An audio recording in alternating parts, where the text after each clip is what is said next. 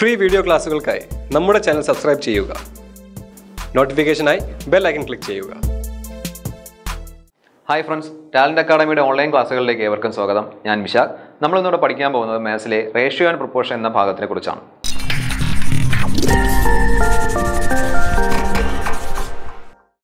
കഴിഞ്ഞ ക്ലാസ്സിൽ നമ്മൾ റേഷ്യോ ആൻഡ് പ്രൊപ്പോർഷനിലെ ഏതാനും ചില ചോദ്യങ്ങൾ പരിചയപ്പെട്ടതാണ്. ബേസിക് ലെവലിലുള്ള ഏതാനും ചില ചോദ്യങ്ങൾ നമ്മൾ പരിചയപ്പെട്ടു. എന്താണ് റേഷ്യോ എന്നും എന്താണ് പ്രൊപ്പോർഷൻ എന്നും നമ്മൾ വളരെ വ്യക്തമായിട്ട് തന്നെ പഠിച്ച കാര്യങ്ങളാണ്. നിങ്ങളുടെ എല്ലാവരുടെയും മനസ്സിൽ ആ കാര്യങ്ങൾ ഓർമ്മയുണ്ടെങ്കിൽ നമുക്ക് റേഷ്യോ ആൻഡ് പ്രൊപ്പോർഷനിലെ അടുത്ത തലത്തിലേക്ക് പോകാം. അതായത് അടുത്ത തലത്തിലുള്ള ചോദ്യങ്ങളിലേക്ക് നമുക്ക് പോകും. അപ്പോൾ ഇനി നമുക്ക് നോക്കാം, സാധാരണ ഒരു മത്സര പരീക്ഷയ്ക്ക് ചോദിക്കുന്നതും എന്നാൽ നമുക്ക് വളരെ പെട്ടെന്ന് തന്നെ ഓർത്തെടുക്കാൻ കഴിയുന്നതുമായ കുറച്ച് ക്വസ്റ്റ്യൻസ് ഉണ്ട് റേഷ്യോയും പ്രൊപ്പോർഷൻ റിലേറ്റ് ചെയ്ത്. അപ്പോൾ അതെങ്ങനെയാണ് ഐഡന്റിഫൈ ചെയ്യുക എന്ന് വെച്ചാൽ അതിൻ്റെ ആ ഒരു പോർഷൻ, ആ ഒരു വിഭാഗത്തിന് പ്രത്യേകം പേര് വെച്ചാണ്, ഓരോ ടേംസ് വെച്ചാണ് നമ്മൾ ഐഡന്റിഫൈ ചെയ്യുന്നത്. അത് അങ്ങനെ തന്നെയാണ് നമ്മൾ പഠിക്കേണ്ടതും പരീക്ഷയ്ക്ക് ചോദിക്കുന്നതും അതേ രീതിയിൽ ആ ടേം തന്നെയാണ് ചോദിക്കുന്നത്. നിങ്ങൾക്ക് എല്ലാവർക്കും ഓർമ്മയുള്ള കാര്യമായിരിക്കും. നമുക്ക് അത്തരത്തിലുള്ള കുറച്ച് ചോദ്യങ്ങൾ നമുക്ക് പരിചയപ്പെടാം. ഓക്കെ, അപ്പോൾ നമുക്ക് ആദ്യമായിട്ട് പഠിക്കേണ്ടത് നോക്കുക, duplicate ratio and sub duplicate ratio. Common ആയിട്ട് നമ്മൾ സാധാരണ ഒരു റേഷ്യോ റിലേറ്റ് ചെയ്യുന്ന ഒരു പരീക്ഷയ്ക്ക് ചോദിക്കുന്ന ക്വസ്റ്റ്യൻസ് ആണ്. ഡ്യൂപ്ലിക്കേറ്റ് റേഷ്യോ കണ്ടുപിടിക്കാനും സബ് ഡ്യൂപ്ലിക്കേറ്റ് റേഷ്യോ കണ്ടുപിടിക്കാനും. അപ്പോൾ നമ്മൾ അറിഞ്ഞിരിക്കണം എങ്ങനെയാണ് ഒരു റേഷ്യോ തന്നിരുന്നത് അതിൻ്റെ ഡ്യൂപ്ലിക്കേറ്റ് റേഷ്യോ കണ്ടുപിടിക്കുക അല്ലെങ്കിൽ അതിൻ്റെ സബ് ഡ്യൂപ്ലിക്കേറ്റ് റേഷ്യോ കണ്ടുപിടിക്കുക എന്നുള്ളത് വളരെ എളുപ്പമാണ്. ഇതേ പേരിൽ തന്നെ അങ്ങ് പഠിച്ചു വെച്ചിരുന്നാൽ മതി. പ്രത്യേകിച്ച് ഒന്നും നമുക്ക് കാൽക്കുലേഷൻ്റെ ആവശ്യമില്ല. ഈ പേരിൽ തന്നെ പഠിച്ചു വയ്ക്കുക, ഇതേ രീതിക്ക് തന്നെ ചോദിക്കും. അതാ പറഞ്ഞേ, ഈ പേര് ഈ കോമൺ നെയിംസ് വെച്ച് തന്നെ നമുക്കിത് ഓർത്ത് വയ്ക്കാൻ പറ്റുന്ന കുറച്ച് ക്വസ്റ്റ്യൻസ് ഉണ്ട്. ആ ക്വസ്റ്റ്യൻസ് ആണ് നമ്മൾ പരിചയപ്പെടാൻ പോകുന്നത്. അതിലാദ്യത്തെയാണ് ഡ്യൂപ്ലിക്കേറ്റ് റേഷ്യോയും സബ് ഡ്യൂപ്ലിക്കേറ്റ് റേഷ്യോ. ശ്രദ്ധിക്കൂ, എന്താണ് ഒരു റേഷ്യോയുടെ ഡ്യൂപ്ലിക്കേറ്റ് റേഷ്യോ എന്ന് പറഞ്ഞാൽ നമുക്ക് നോക്കാം. A:B എന്ന് പറയുന്ന ഒരു റേഷ്യോ നമ്മുടെ കയ്യിലുണ്ട്. അതിന്റെ ഡ്യൂപ്ലിക്കേറ്റ് റേഷ്യോ കണ്ടുപിടിക്കാൻ പറഞ്ഞാൽ വളരെ എളുപ്പമാണ്. ആ റേഷ്യോ നമുക്ക് കിട്ടിക്കഴിഞ്ഞാൽ വേറെ ഒന്നും ചെയ്യേണ്ട, ആ റേഷ്യോ വാല്യൂസിനെ ജസ്റ്റ് ഒന്ന് സ്ക്വയർ ചെയ്യുക, അത്രേ ഉള്ളൂ. അപ്പോൾ നമുക്ക് കിട്ടും അവിടെ എന്താണ് അതിന്റെ ഡ്യൂപ്ലിക്കേറ്റ് റേഷ്യോ. അപ്പോൾ ഒരു റേഷ്യോയുടെ ഡ്യൂപ്ലിക്കേറ്റ് റേഷ്യോ കണ്ടുപിടിക്കാനായിട്ട് വളരെ എളുപ്പമാണ്. തന്നിട്ടുള്ള റേഷ്യോ വാല്യൂസിനെ ചുമ്മാ ഒന്നങ്ങ് സ്ക്വയർ ചെയ്യുക. അപ്പോൾ നമുക്ക് അവിടെ കിട്ടുന്ന ആ വാല്യൂ ആയിരിക്കും അതിന്റെ ഡ്യൂപ്ലിക്കേറ്റ് റേഷ്യോ എന്ന് പറയുന്നത്. മനസ്സിലായല്ലോ? എന്താ ചെയ്യേണ്ടത്?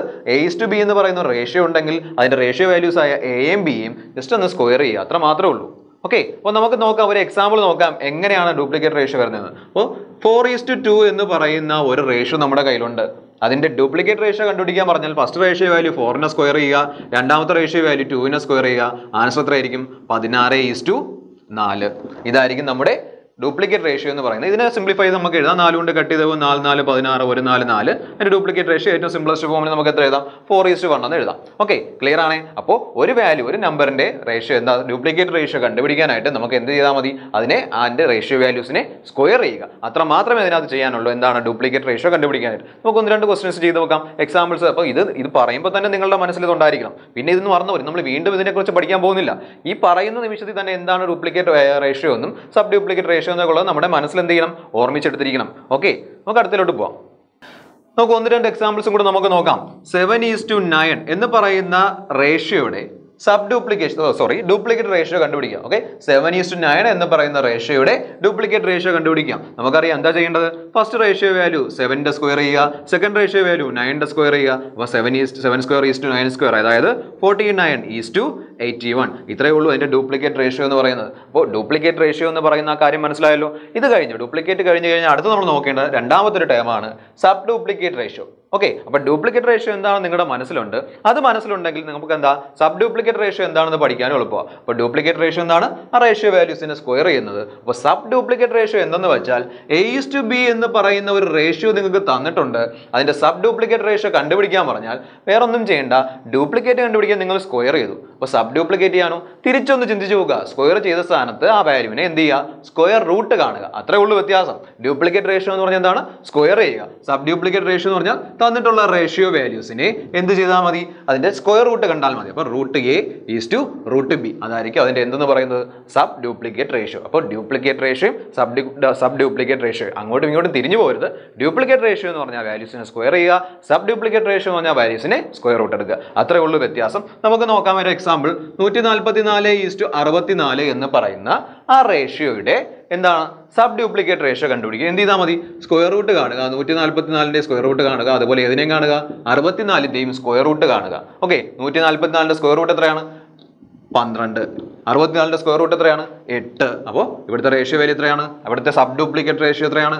12:8. ഓക്കെ, അപ്പോൾ ക്ലിയർ ആണ്. രണ്ട് കാര്യങ്ങൾ നമ്മൾ പഠിച്ചിട്ടുള്ളൂ, duplicate റേഷ്യോയും sub duplicate ratio. Duplicate ratio എന്ന് പറഞ്ഞാൽ തന്നിട്ടുള്ള റേഷ്യോ വാല്യൂസിന്റെ സ്ക്വയർ ചെയ്യുക. സബ് ഡ്യൂപ്ലിക്കേറ്റ് റേഷ്യോ എന്ന് പറഞ്ഞാൽ തന്നിട്ടുള്ള റേഷ്യോ വാല്യൂസിന്റെ സ്ക്വയർ റൂട്ട് എടുക്കുക. അത്രേ ഉള്ളൂ വ്യത്യാസം. ഓക്കെ ആണ്. ഡ്യൂപ്ലിക്കേറ്റ് റേഷ്യോയും സബ് ഡ്യൂപ്ലിക്കേറ്റ് റേഷ്യോ എന്തെന്ന് നമ്മൾ കണ്ടു കഴിഞ്ഞു. ഇതുപോലെ തന്നെ വരുന്ന അടുത്ത രണ്ട് ടേംസ് ആണ് ശ്രദ്ധിക്കുക, ട്രിപ്ലിക്കേറ്റ് റേഷ്യോ കണ്ടുപിടിക്കാനും ചോദിക്കാം, അതുപോലെ എന്താണ് സബ് ട്രിപ്ലിക്കേറ്റ് റേഷ്യോ. അപ്പോൾ നേരത്തെ നമ്മൾ പരിചയപ്പെട്ട എന്തായിരുന്നു, ഡ്യൂപ്ലിക്കേറ്റ് റേഷ്യോയും സബ് ഡ്യൂപ്ലിക്കേറ്റ് റേഷ്യോയും. ഇവിടെ അടുത്ത് വീണ്ടും പഠിക്കേണ്ടത് എന്താണ്, ട്രിപ്ലിക്കേറ്റ് റേഷ്യോയും സബ് ട്രിപ്ലിക്കേറ്റ് റേഷ്യോയും. പരസ്പരം കണക്ട് ചെയ്ത് ചോദ്യം വരാൻ സാധ്യതയുള്ള ഒരു മേഖലയാണിത്. അപ്പോൾ ശ്രദ്ധിക്കുക, ഈ പേരുകൾ തമ്മിൽ അങ്ങോട്ടും ഇങ്ങോട്ടും തിരിഞ്ഞു പോകരുത്, അത് എന്താണെന്നുള്ള ഐഡിയ അങ്ങോട്ടും ഇങ്ങോട്ടും തിരിഞ്ഞു പോകരുത്. വളരെ ശ്രദ്ധിച്ച് പഠിക്കുക. കോമൺ ആയിട്ട് സാധാരണ മിക്ക കുട്ടികളും തെറ്റ് വരുത്തുന്ന ഒരു മേഖലയാണ്, എന്നാലും വളരെ സിമ്പിൾ ആയിട്ടുള്ള ഒരു മേഖലയാണ്. അതുകൊണ്ട് അത് സ്പെസിഫൈ ചെയ്ത് തന്നെ പഠിക്കുക.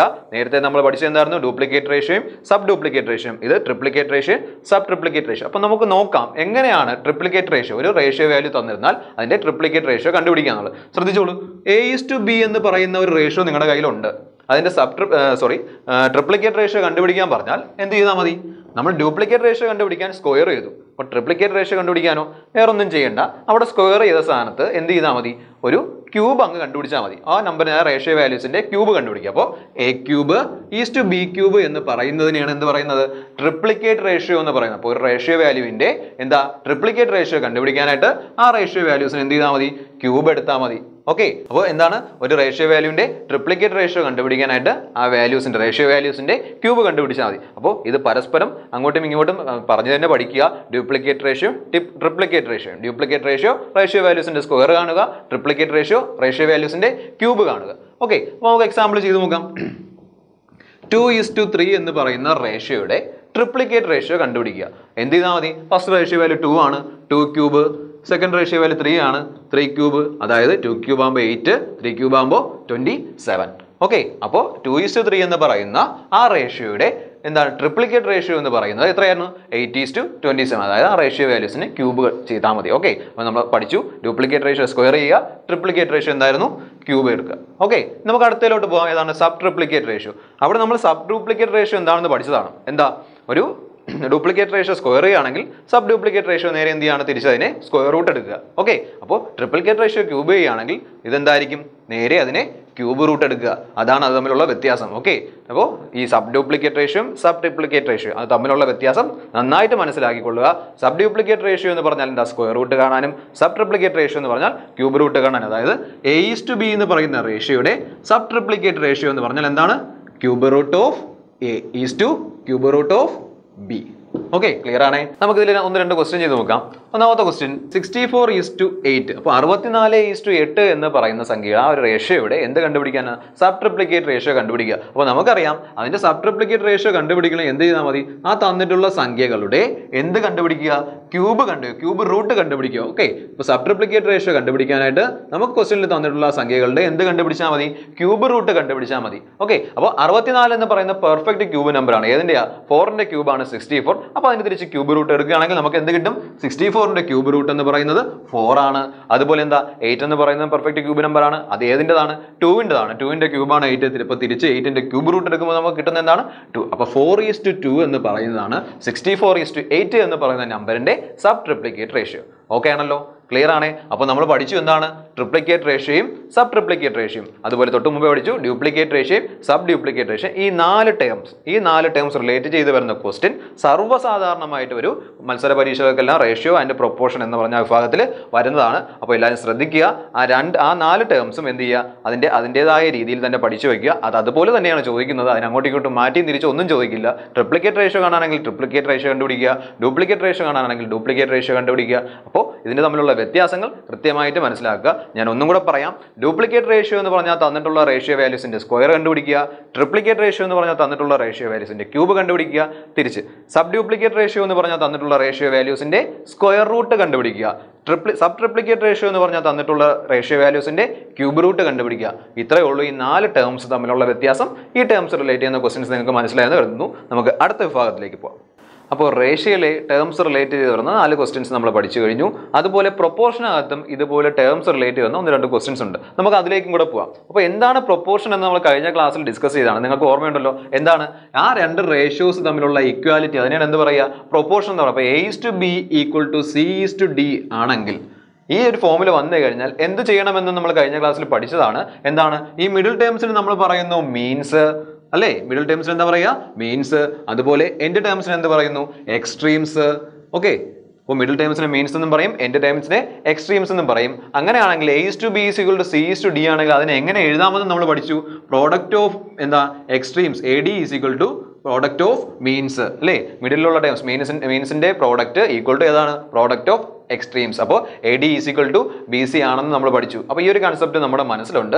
ഇനി നമുക്ക് ഇതിനകത്ത് റേഷ്യോ പ്രൊപ്പോർഷൻ എന്ന് പറയുന്ന ഭാഗത്ത് വരുന്ന കോമൺ ആയിട്ടുള്ള ഒരു 3 ടേംസ്, ആ ടേംസിന്റെ റിലേറ്റ് ചെയ്ത് വരുന്ന ക്വസ്റ്റ്യൻസ് അങ്ങനെ തന്നെ ചോദിക്കുള്ളൂ. ഈ നമ്മൾ ഡ്യൂപ്ലിക്കേറ്റ് റേഷ്യോ കണ്ടുപിടിക്കാൻ ചോദിച്ചതുപോലെ, അതേപോലെ എന്താണ് ട്രിപ്ലിക്കേറ്റ് റേഷ്യോ കണ്ടുപിടിക്കാൻ ചോദിച്ചതുപോലെ ഈ പ്രൊപ്പോർഷനകത്ത് വരുന്ന ഈ ചോദ്യങ്ങളും അതേ രീതിയിൽ ചോദിക്കത്തുള്ളൂ. അപ്പോൾ അങ്ങോട്ട് മാറ്റി തിരിച്ചു വന്ന ട്വിസ്റ്റഡ് ആയിട്ട് ഒന്നും ചോദിക്കത്തില്ല. എന്താണ്, എല്ലാം ഡയറക്റ്റ് ക്വസ്റ്റ്യൻ ആയിരിക്കും. പക്ഷേ സാധാരണയായിട്ട് ഒട്ടുമിക്ക പരീക്ഷകൾക്ക് ഇത് ചോദിക്കാറുണ്ട്. അപ്പോൾ നമ്മൾ ശ്രദ്ധിക്കേണ്ടത് അത് ഏതൊക്കെയാണെന്ന് നമുക്ക് പരിചയപ്പെടാം. നിങ്ങളുടെ മനസ്സിലുള്ള നിങ്ങൾക്ക് അറിവുള്ള കാര്യങ്ങൾ തന്നെയാണ്, അത് നമ്മൾ സ്കൂൾ തലങ്ങൾ തൊട്ട് പഠിക്കുന്ന കാര്യങ്ങളാണ്. അപ്പോൾ നമുക്ക് നോക്കാം. ആദ്യമായിട്ട് പഠിക്കേണ്ട കാര്യമാണ് മീൻ പ്രൊപ്പോർഷണൽ. നിങ്ങൾക്ക് എല്ലാവർക്കും പരിചയമായിട്ടുള്ള പേരാണ് മീൻ പ്രൊപ്പോർഷണൽ. നിങ്ങൾ ഒട്ടുമിക്ക പരീക്ഷകൾക്ക് അത് കണ്ടിട്ടുണ്ടായിരിക്കും, ഫെമിലിയർ ആയിട്ടുള്ള ക്വസ്റ്റ്യൻ ആണ്. അപ്പോൾ നിങ്ങൾക്ക് അപരിചിതനായ ഒരു വ്യക്തിയല്ല മീൻ പ്രൊപ്പോർഷണൽ എന്ന് പറയുന്നത്. അപ്പോൾ നമുക്ക് നോക്കാം. പക്ഷേ ആ പരിചിതനാണെങ്കിൽ പോലും പല പരീക്ഷകൾക്കും നമ്മൾ തെറ്റിക്കാറുണ്ട്. അപ്പോൾ നമുക്ക് നോക്കാം എങ്ങനെയാണ് രണ്ട് നമ്പേഴ്സ് അല്ലെങ്കിൽ ആ നമ്പേഴ്സിന്റെ മീൻ പ്രൊപ്പോർഷണൽ കണ്ടുപിടിക്കുക എന്നുള്ളത്. അപ്പോൾ പരീക്ഷയ്ക്ക് സാധാരണ ക്വസ്റ്റ്യൻ വരുന്നത് ഈ ഫോമിലാണ്. AB എന്ന് പറയുന്ന രണ്ട് നമ്പേഴ്സ് ഉണ്ട്, അതിന്റെ മീൻ പ്രൊപ്പോർഷണൽ കണ്ടുപിടിക്കുക. ഓക്കെ, അപ്പോൾ നമുക്ക് സംശയമായിരിക്കും AB എന്ന് പറയുന്ന നമ്പർ തന്നിട്ട് എങ്ങനെയാണ് മീൻ പ്രൊപ്പോർഷണൽ കണ്ടുപിടിക്കുകയെന്ന്. അപ്പോൾ എന്താണ് ഒരു പ്രൊപ്പോർഷൻ എന്നും അത് എങ്ങനെ പ്രൊപ്പോർഷണൽ ആയിട്ട് എഴുതുന്നതെന്നും നിങ്ങളുടെ കയ്യിലുണ്ട്. അതാണ് പറഞ്ഞത്, നമ്മളെ ഏറ്റവും പ്രൊപ്പോർഷനകത്ത് ഏറ്റവും ബേസിക് ആയിട്ടുള്ളതും ഏറ്റവും ഇമ്പോർട്ടൻ്റ് ആയിട്ടുള്ള ഒരു കൺസെപ്റ്റ് ആണ് എന്ന് പറയുന്നത് A/B = C/D എന്ന് പറഞ്ഞാൽ അതിനെ എങ്ങനെ എഴുതാൻ പറ്റും? AD = BC എന്നുള്ളത്. അപ്പോൾ നമുക്ക് തന്നിട്ടുള്ള ആ രണ്ട് നമ്പറിനെ എന്ത് ചെയ്യുക? ഈ ഫോമിലോട്ട് അങ്ങ് കൺവേർട്ട് ചെയ്യുക. അത് എങ്ങനെ കൺവേർട്ട് ചെയ്യാമെന്ന് ചോദിച്ചാൽ നമ്മുടെ കയ്യിൽ എയും ഉണ്ട് ബിയും ഉണ്ട്.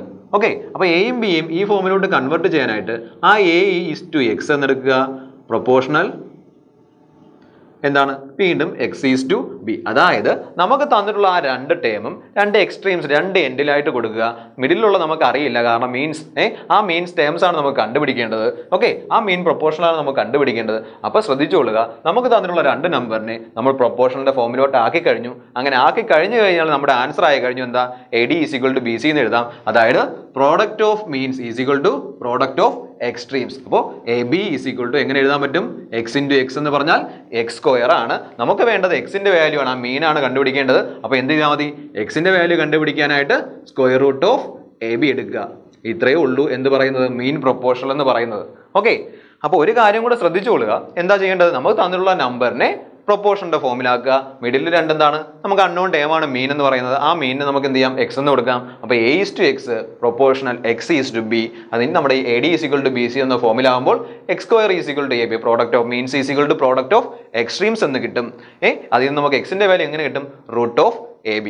അപ്പോൾ പരീക്ഷാ ഹോളിൽ നമ്മൾ ഇങ്ങനെയൊന്നും ചെയ്യണ്ട. നമുക്ക് എന്താണ് ഇതേപോലെ പടം വരച്ചോ അതിനെ പ്രൊപ്പോർഷനിലോട്ട് കൺവേർട്ട് ചെയ്തോ അങ്ങനെ ആ ഒരു രീതിയിലൊന്നും ആലോചിക്കേണ്ട. കാരണം അത് ചിലപ്പോൾ എന്തായിരിക്കും, പരീക്ഷാ ഹോളിൽ ഇരുന്ന് ആലോചിക്കുമ്പോൾ നമുക്ക് കിട്ടില്ലായിരിക്കും. അപ്പോൾ നമ്മൾ തൊട്ട് മുമ്പേ റേഷ്യോ പഠിച്ചു. എന്താണ്? Duplicate ratio, sub triplicate ratio, simple എന്താ സൂത്രക്കൂട്ടുകൾ വഴി A³ B³ അങ്ങനെ A² B² അങ്ങനെ പഠിച്ചില്ലേ? ഇവിടെ അതുപോലെ ആലോചിച്ച് വെച്ചാൽ മതി. എന്ത് ചെയ്യുക? നിങ്ങൾക്ക് എന്തായാലും രണ്ട് നമ്പേഴ്സ് തന്നിട്ടുണ്ടായിരിക്കും, എയും ബിയും. ആ നമ്പറിന്റെ പ്രോഡക്റ്റ് കാണുക. എന്താണ്? AB.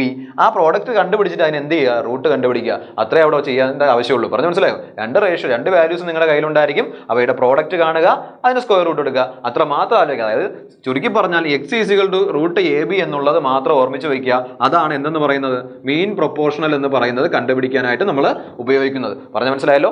X = √AB എന്ന് പറയുന്ന ആ കാര്യം മാത്രം ആലോചിച്ച് വെച്ചാൽ മതി. അതിനെ പ്രൊപ്പോർഷനിലോട്ട് കൺവേർട്ട് ചെയ്യണമെന്നോ ബാക്കി തിരിച്ച് നമ്പേഴ്സ് അങ്ങോട്ടും ഇങ്ങോട്ടും കൊണ്ടുവരണമെന്നോ അതൊന്നും വേണ്ട. കാരണം എന്താ? നമുക്ക് സ്റ്റെപ്സിനൊന്നും പ്രാധാന്യമില്ല. നമുക്ക് ആൻസർ കിട്ടിയാൽ മതി. വളരെ ചുരുങ്ങിയ സമയത്തിനുള്ളിൽ ആൻസർ കിട്ടണം. അതിനുവേണ്ടി നിങ്ങൾ ഇത്രയും കാര്യം മാത്രം ആലോചിക്കുക. മീൻ പ്രൊപ്പോർഷണൽ കണ്ടുപിടിക്കാൻ പറഞ്ഞാൽ X അല്ലെങ്കിൽ ആ മീൻ പ്രൊപ്പോർഷണൽ √AB.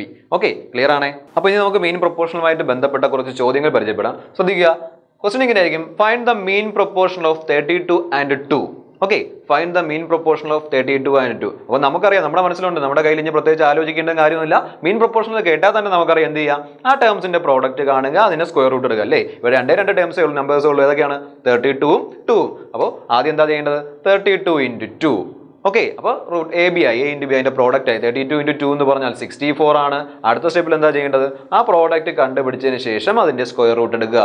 ഓക്കെ, അപ്പോൾ ആദ്യം എന്താ, രണ്ട് ടേംസ് ഉണ്ട്, രണ്ട് നമ്പേഴ്സ് ഉണ്ടെങ്കിൽ ആ നമ്പേഴ്സിൻ്റെ പ്രോഡക്റ്റ് കാണുക, ആ പ്രോഡക്റ്റിൻ്റെ സ്ക്വയർ റൂട്ട് എടുക്കുക. അപ്പോൾ സ്ക്വയർ റൂട്ട് എടുക്കുക. സ്ക്വയർ റൂട്ട് ഓഫ് 64 എന്ന് പറഞ്ഞാൽ എത്രയാ? 8. ഓക്കെ, മനസ്സിലായല്ലോ. അപ്പോൾ 32 എന്ന് പറയുന്ന നമ്പറിൻ്റെ മെയിൻ പ്രൊപ്പോർഷൻ എന്ന് പറയുന്നത് എത്രയാണ്? 8 ആണ്. ഓക്കെ, ക്ലിയർ ആണല്ലോ. അപ്പോൾ എന്ത് ചെയ്താൽ മതി? നമ്പേഴ്സ് കിട്ടുക, നമ്പേഴ്സിന്റെ പ്രോഡക്റ്റ് എടുക്കുക, പ്രോഡക്റ്റ് കെട്ടിക്കഴിഞ്ഞാൽ അതിന് എന്ത് ചെയ്യുക? സ്ക്വയർ റൂട്ട് എടുക്കുക. അപ്പോൾ നമ്മുടെ ആൻസർ ആവും മീൻ പ്രൊപ്പോർഷൻ എത്രയാണെന്ന് കിട്ടും. ഇവിടെ 32 ഇൻറ്റു 2 64 ആണ്. 64ന്റെ സ്ക്വയർ റൂട്ട് എന്ന് പറഞ്ഞാൽ എത്രയാണ്? 8 ആണ്. ക്ലിയർ ആണല്ലോ. അപ്പോൾ ഇത് നമുക്ക് ജസ്റ്റ് ഒന്ന് ചെക്ക് ചെയ്ത് നോക്കാം നമുക്ക് കിട്ടിയത് കറക്റ്റ് ആണോ എന്നുള്ളത്. നമുക്കറിയാം മീൻ പ്രൊപ്പോർഷൻ എന്ന് പറഞ്ഞാൽ നമ്മൾ എങ്ങനെ എഴുതേണ്ടത്? എയും ബി ആണെങ്കിൽ A:X പ്രൊപ്പോർഷണൽ X:B എന്നുള്ള ഫോമിലാണ് എഴുതേണ്ടത് അല്ലേ? അപ്പോൾ എന്താ നമുക്ക് കിട്ടുന്ന നമ്പേഴ്സ് രണ്ട് എൻഡിൽ വരണം. അതായത് ഇവിടെയുള്ള നമ്പേഴ്സ് ഏതൊക്കെയാണ്? 32 ഫസ്റ്റ് എൻഡിൽ വരിക. രണ്ടാമത് നമുക്കറിയാം ഇപ്പോൾ മീൻ പ്രൊപ്പോർഷൻ നമ്മൾ കണ്ടുപിടിച്ച് കഴിഞ്ഞാൽ അപ്പോൾ എങ്ങനെയാ? 32:8 പ്രൊപ്പോർഷണൽ അടുത്ത എത്രയാണ്? 8:2 എത്രയാ? 2. അപ്പോൾ നമുക്ക് നോക്കാം പ്രൊപ്പോർഷണൽ ആണ്. അപ്പോൾ ഇതിനെ സിംപ്ലസ്റ്റ് ഫോമിലോട്ട് ആക്കി നോക്കുക. 32 8 ഡിവൈഡ് ചെയ്ത് പോകും. 8 വെച്ച് കട്ട് ചെയ്യുമ്പോൾ എത്രയാണ്? 4:1. അടുത്ത് ഇവിടെ നോക്കുക, 2 8 ആണ്. അപ്പോൾ 8:2 2 വെച്ച് കട്ട് ചെയ്യും, എത്ര കിട്ടും? 4:1. അപ്പോൾ നമുക്ക് എന്താ ഇതിൽ നിന്ന് കിട്ടിയത്? ആ രണ്ട് റേഷ്യോയും ഈക്വൽ ആണ്. അപ്പോൾ അത് പ്രൊപ്പോർഷണൽ ആണ്. അപ്പോൾ നമ്മൾ കണ്ടുപിടിച്ച ആ മീൻ പ്രൊപ്പോർഷണൽ എന്ന് പറഞ്ഞ നമ്പർ തെറ്റല്ല. അപ്പോൾ ചെക്ക് ചെയ്ത് നോക്കാൻ വേണ്ടിയിട്ടാണ് ഈ ഒരു മെത്തേഡ് പറഞ്ഞു തന്നത്. ഓക്കെ, അപ്പോൾ മീൻ പ്രൊപ്പോർഷണൽ കണ്ടുപിടിക്കാൻ പറഞ്ഞാൽ വേറെ ഒന്നും ചെയ്യേണ്ട. എന്താ? ആ രണ്ട് നമ്പേഴ്സിൻ്റെയും പ്രോഡക്റ്റ് കാണുക, അതിനെ സ്ക്വയർ റൂട്ട് എടുക്കുക. ഓക്കെ, ക്ലിയർ ആണേ. നമുക്ക് അടുത്ത ക്വസ്റ്റ്യനിലേക്ക് പോകാം. രണ്ടാമത്തെ നമ്പർ ഉണ്ട്, find the mean proportional of 40 and 10. അറിയാം, എന്ത് ചെയ്യുക? 40യും 10ഉം ആയിട്ട് മൾട്ടിപ്ലൈ ചെയ്യുക. എത്ര കിട്ടും? 400 കിട്ടും. ആ 400ന്റെ എന്ത് കണ്ടുപിടിക്കുക? സ്ക്വയർ റൂട്ട് കണ്ടുപിടിക്കുക. 400ന്റെ സ്ക്വയർ റൂട്ട് എന്ന് പറഞ്ഞാൽ എത്രയാണ്? 20. അപ്പോൾ അവിടുത്തെ മീൻ പ്രൊപ്പോർഷൻ എത്രയാണ്? 20. അടുത്ത നമ്പർ നോക്കുക. അടുത്ത രണ്ട് എക്സാമ്പിൾ ഉണ്ട്, find the mean proportion of 45 and 20. എന്ത് ചെയ്യണം? 45ഉം എത്രയാണ്? 20ഉമായിട്ട് മൾട്ടിപ്ലൈ ചെയ്യുക. എത്ര കിട്ടും? 45 ഇൻറ്റു 2 90 ആണ്. ആ 0 കൂടെ ചേർന്ന് വരുമ്പോൾ 900 വരും. ആ 900ന്റെ 900ന്റെ എന്ത് ചെയ്യുക? സ്ക്വയർ റൂട്ട് കണ്ടുപിടിക്കുക. 900ന്റെ സ്ക്വയർ റൂട്ട് എത്രയാണ്? 30. അവിടുത്തെ മീൻ പ്രൊപ്പോർഷൻ എത്രയാണ്? 30. ക്ലിയർ ആണേ. അപ്പോൾ മീൻ പ്രൊപ്പോർഷൻ കണ്ടുപിടിക്കാൻ വളരെ ഈസിയാണ്. നമ്മൾ വേറെ ഒരു കാര്യം ആലോചിക്കേണ്ട. തന്നിട്ടുള്ള നമ്പേഴ്സിന്റെ പ്രോഡക്റ്റ് ചെയ്യുക, അതിന്റെ സ്ക്വയർ റൂട്ട് എടുക്കുക, അത്രേ ഉള്ളൂ. മീൻ പ്രൊപ്പോർഷൻ എന്താണെന്ന് നമ്മൾ കണ്ടു കഴിഞ്ഞു. അതുപോലെ വരുന്ന അടുത്ത ടേമാണ്, അതൊന്നും നിങ്ങൾക്ക് പരിചിതനായ വ്യക്തിയാണ്. ഏതാണ്? Third proportional. ആ തേർഡ് പ്രൊപ്പോർഷണലിലെ ക്വസ്റ്റ്യൻ, ആ ചോദ്യങ്ങൾക്ക് ഉത്തരം കണ്ടെത്തുക എങ്ങനെയെന്ന് നമുക്ക് നോക്കാം. ശ്രദ്ധിക്കൂ, നമ്മൾ മീൻ പ്രൊപ്പോർഷൻ ചെയ്ത അതേ പാറ്റേണിൽ തന്നെ ചെയ്തു പോയാൽ മതി. എന്ത് ചെയ്യുക? ഇവിടെ ചോദ്യം ഇങ്ങനെയായിരിക്കും, എയും ബിയും എന്ന് പറയുന്ന രണ്ട് നമ്പേഴ്സ് ഉണ്ടായിരിക്കും. ആ നമ്പേഴ്സിന്റെ എന്ത് കണ്ടുപിടിക്കാനായിരിക്കും ചോദ്യം വരുന്നത്? മീൻ തേർഡ് പ്രൊപ്പോർഷണൽ കണ്ടുപിടിക്കാനായിരിക്കും ചോദ്യം വരുന്നത്. ഓക്കെ, അപ്പോൾ എങ്ങനെയാണ് ചെയ്യുന്നത് നമുക്ക് നോക്കാം. നമ്മളവിടെ മീൻ പ്രൊപ്പോർഷണൽ ചെയ്ത അതേ മെത്തേഡ് തന്നെയാണ്. ഏത് ഫോമിലോട്ട് ആക്കുക? A:B = C:D എന്ന് പറഞ്ഞാൽ പ്രൊപ്പോർഷണൽ ഫോമിലോട്ട് ആക്കുക. ആ പ്രൊപ്പോർഷണൽ ഫോമിലോട്ട് ആക്കാനായിട്ട് വേറെ ഒന്നും ചെയ്യേണ്ട. തന്നിട്ടുള്ള വാല്യൂസിന് ഫസ്റ്റ് A:B എന്ന് എഴുതുക. രണ്ടാമതും റിപ്പീറ്റ് ചെയ്ത് വരുന്നത് ആ സെക്കൻഡ് നമ്പർ തന്നെ വീണ്ടും റിപ്പീറ്റ് ചെയ്യുക. ഓക്കെ, അപ്പോൾ എന്താണ്? തന്നിട്ടുള്ള നമ്പറിനെ A:B എന്നാക്കുക. രണ്ടാമത്തെ നമ്പറിനെ വീണ്ടും റിപ്പീറ്റ് ചെയ്യുക. നമുക്ക് കണ്ടുപിടിക്കേണ്ട ഏറ്റവും അവസാനത്തെ തേർഡ് പ്രൊപ്പോർഷണൽ. ഓക്കെ, അതാണ് കണ്ടുപിടിക്കേണ്ടത്. അപ്പോൾ ഇതെന്താണ്? ആ പ്രൊപ്പോർഷണൽ ഫോമിലായി. ഇനി നമുക്കറിയാം product of extremes is equal to product of means. അതായത് മിഡിൽ നമ്പറിന്റെ പ്രോഡക്റ്റ് ഈസ് ഈക്വൽ ടു രണ്ട് എൻഡിലുള്ള നമ്പേഴ്സിന്റെ പ്രോഡക്റ്റ്. അതായത് AX ഈസ് ഈക്വൽ ടു എന്തെന്ന് കിട്ടും? B² എന്ന് കിട്ടും. ഓക്കെ, നമുക്ക് വേണ്ടത് എന്താണ്? എക്സിന്റെ വാല്യൂ ആണ്. അപ്പോൾ X is equal to B² divided by A. ഇത് മാത്രം ആലോചിച്ച് വെച്ചിരുന്നാൽ മതി. X is equal to B² divided by A എന്നുള്ള ടേം. ഓക്കെ, അപ്പോൾ രണ്ട് നമ്പേഴ്സ് എയും ബി എന്ന് പറയുന്ന നമ്പേഴ്സിന്റെ തേർഡ് പ്രൊപ്പോർഷണൽ കണ്ടുപിടിക്കാൻ പറഞ്ഞാൽ അതിനെങ്ങനെ എഴുതുക?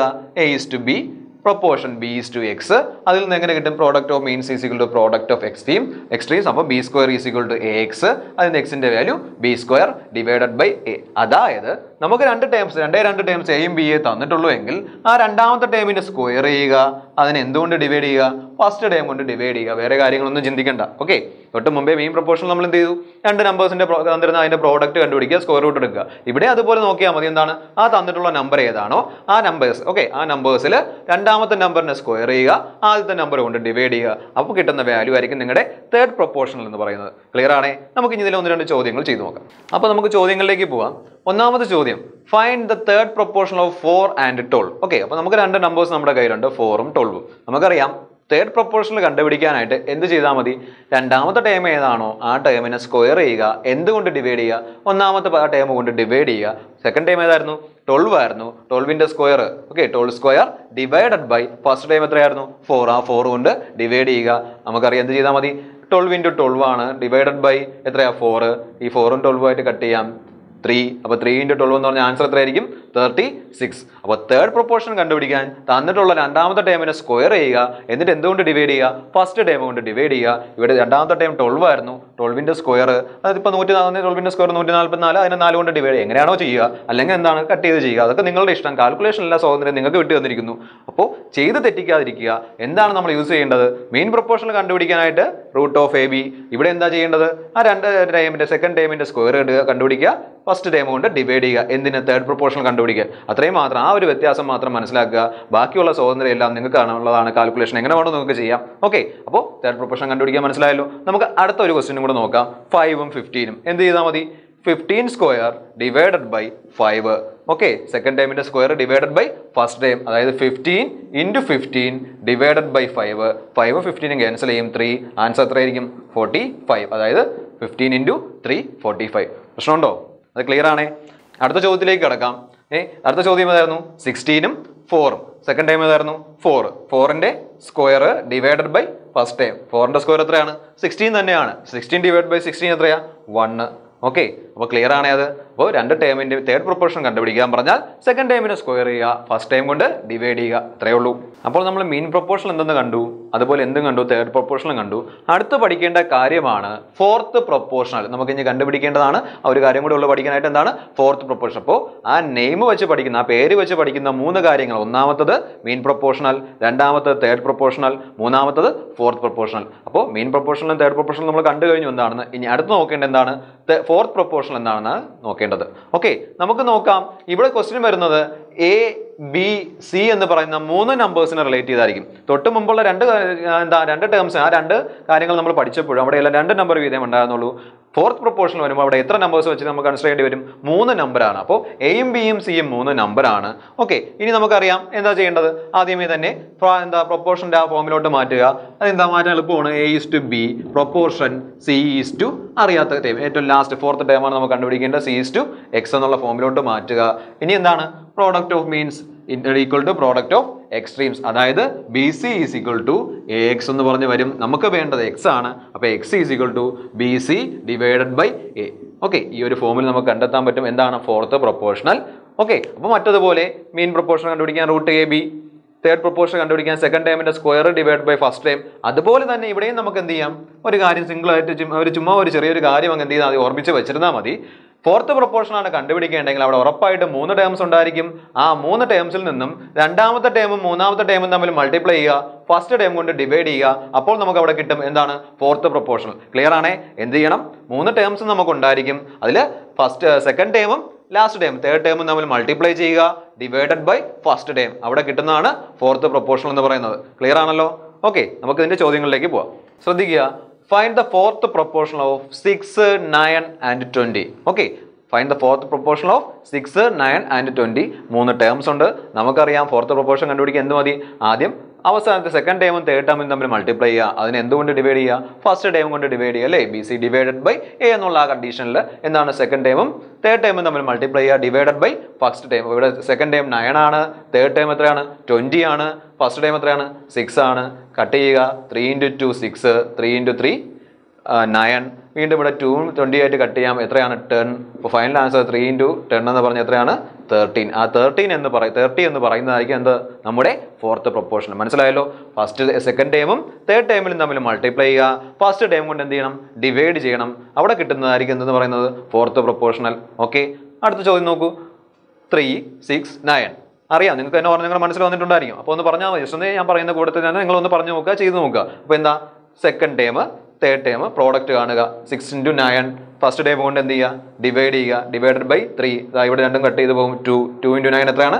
18 ആയിരിക്കും എന്ന് പറയുന്നത് അവിടുത്തെ ഫോർത്ത് പ്രൊപ്പോർഷണൽ. ഒരു ചോദ്യം കൂടെ ഉണ്ട്, നോക്കാം. 7, 21, 9. എന്താ ചെയ്യേണ്ടത്? 21 9 കൊണ്ട് മൾട്ടിപ്ലൈ ചെയ്യുക. എന്തുകൊണ്ട് ഡിവൈഡ് ചെയ്യണം? ഫസ്റ്റ് ടൈം ആയ 7 കൊണ്ട് ഡിവൈഡ് ചെയ്യുക. അതായത് കട്ട് ചെയ്ത് പോകും. 7 × 3 ആണ് എന്ന് പറയുന്നത് 21 എന്ന് പറയുന്നത്. 9 × 3 വീണ്ടും എത്ര വരും? 27 ആയിരിക്കും അതിൻ്റെ ഫോർത്ത് പ്രൊപ്പോർഷണൽ. അപ്പോൾ മനസ്സിലായല്ലോ? നമ്മൾ 3 കാര്യങ്ങൾ പഠിച്ചു കഴിഞ്ഞു. മീൻ പ്രൊപ്പോർഷണൽ, പിന്നെന്താണ്? Third proportional, fourth proportional. മീൻ പ്രൊപ്പോർഷണൽ എന്ന് പറയുന്നത് തന്നിട്ടുള്ള ടേംസ് 2 ടേംസ് ഉണ്ടായിരിക്കും. ആ ടേംസിന്റെ പ്രോഡക്റ്റ് കാണുക, സ്ക്വയർ റൂട്ട് എടുക്കുക. തേർഡ് പ്രൊപ്പോർഷണൽ എന്ന് പറയുന്നത് എന്താണ്? 2 ടേംസ് ഉണ്ടായിരിക്കും. അതിൽ എന്താ ചെയ്യേണ്ടത്?